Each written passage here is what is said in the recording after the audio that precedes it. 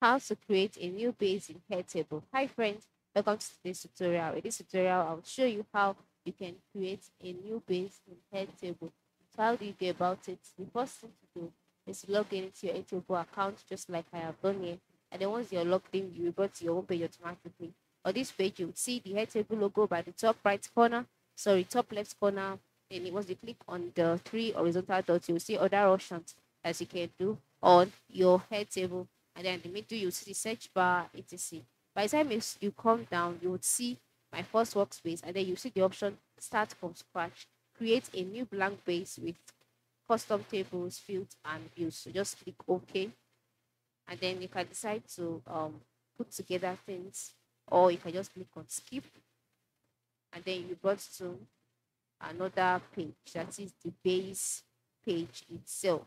All right, so once you're on this page, you can now see um the different things that are available on the base. But first of all, you have to wait for this base to load. It might take a while depending on the number of records or fields. So once it has loaded, you'll be brought to the base page automatically. And then the first thing you have to do is to rename your base by going to the top part of the screen where you can see the option on titled base. Just go there, and then you can see the name highlighted. So you can just change it to whatever you want to do. So if you want it to be budget, you can just change it to budget. Okay. And then you can also change the appearance of the base by editing the colors, the icons, etc. All right.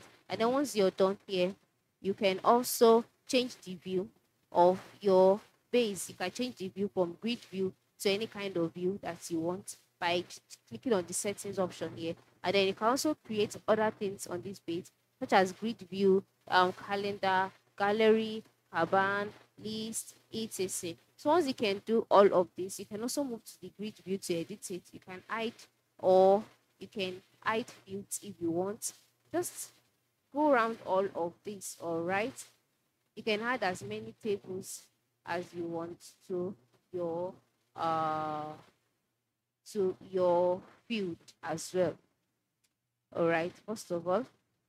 So to add extra field or colon, just click on this plus icon, and you see a new field being added. And then you have to type out a field name. So it could be, for example, friends. And then you can find a field type, the kind of field you want it to be. You can link it on that record. You can add description if you want, but if not, you can just click cancel, and then you can continue. And then you can feed in all of the records in there. You can even group your work if you want. You can sort by colors, etc. So this is basically how you can create a new base in Airtable. I hope tutorial has been helpful. Thanks for watching, and ensure you have a good day.